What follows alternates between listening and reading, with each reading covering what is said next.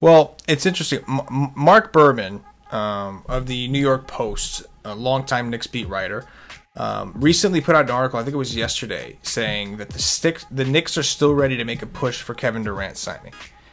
So the Knicks are obviously going to be in a position to offer him a max contract.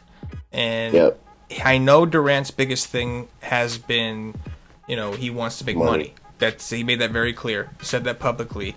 The thing is, you would imagine that he's got a player option. So if he felt like he wasn't going to get his full value, he could simply just extend, play another year, and stay in Golden State. That's it, and go for another championship.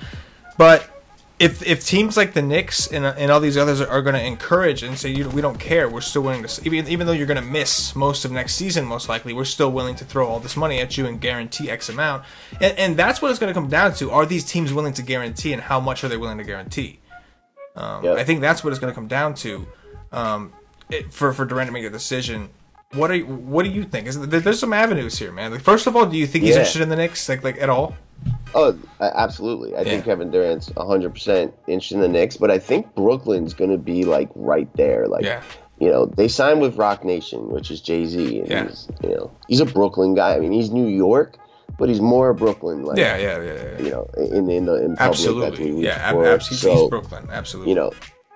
And then, like, Kyrie signing with him is like Kyrie wants to go wherever KD goes. I don't honestly care for Kyrie, and I don't know if Durant does either. I don't know if this is like Kyrie just trying to jump on with KD because he's like, LeBron carried me one time to a championship. I'm gonna jump on the next. Let's go ship it, guys. Let's ship it. Yeah. And like, KD's gonna be 32 after next season. If he takes next season off, like maybe he can make it back for the playoffs.